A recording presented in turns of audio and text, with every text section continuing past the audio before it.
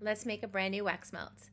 First, I am propping up my molds on a paintbrush because of the way the angle of the inside of the mold is. It will spill all over, so I am propping these up. And then I'm pouring some cream colored wax on the inside. And as you can see, propping them up didn't always help, but it's not a big deal. If it spills over, I can just wait till that solidifies and then pop it out. And then here is how I am removing those extra pieces that had spilled over. And then I'm filling the rest of my molds with some purple wax. These are scented in a fragrance called Brown Sugar and Fig.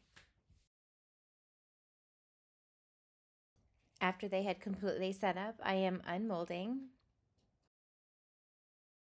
And this is what they look like. These are my eggplant wax melts. This mold could also be used for different types of squash, which I may use this for in the fall, but this time I wanted to use these as eggplant. These are packaged in my cardboard cups, and there are 5 eggplants per order. These are available on my website right now at eartherella.com. Thank you so much for watching.